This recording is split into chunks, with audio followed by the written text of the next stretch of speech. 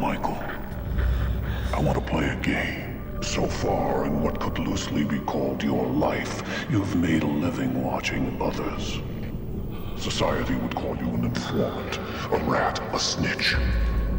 I call you unworthy of the body you possess, of the life that you've been given. Now we will see if you are willing to look inward rather than outward. The device around your neck is a death mask.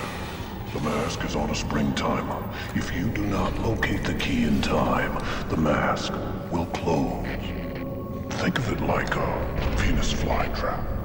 I am going to give you a hint as to where I've hidden the key, so listen carefully. The hint is this. It's right before your eyes. How much blood will you shed to stay alive, Michael? Live or die? Make your choice.